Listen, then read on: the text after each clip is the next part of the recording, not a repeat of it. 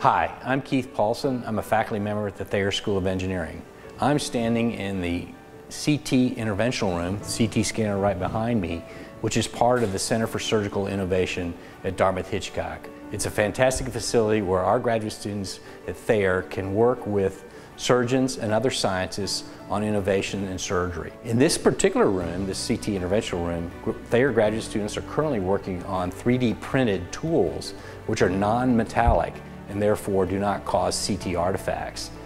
Behind me are two ORs which allow complex procedures, intraoperative MRI, to enter the room and allow imaging during those complex surgeries. At Thayer, we have programs in optical imaging as well as magnetic resonance imaging, CT imaging, where graduate students are building new systems that come into the OR. If you're a student who's thinking about graduate studies and is intrigued by the idea of getting into an OR, seeing what is happening and developing new innovative devices, please come here. We have a fantastic facility, an unbelievable training program, and you will get an exposure and experience that really is second to none and isn't really available in many other institutions.